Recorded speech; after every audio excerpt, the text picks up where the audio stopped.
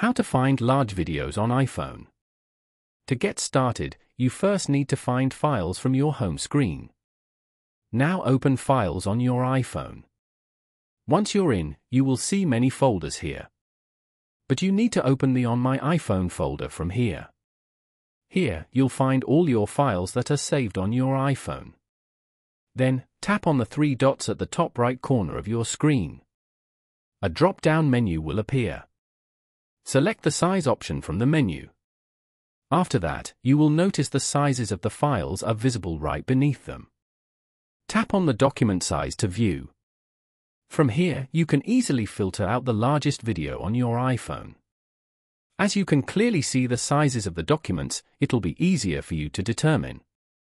So by following these simple steps, you can easily find large videos on your iPhone.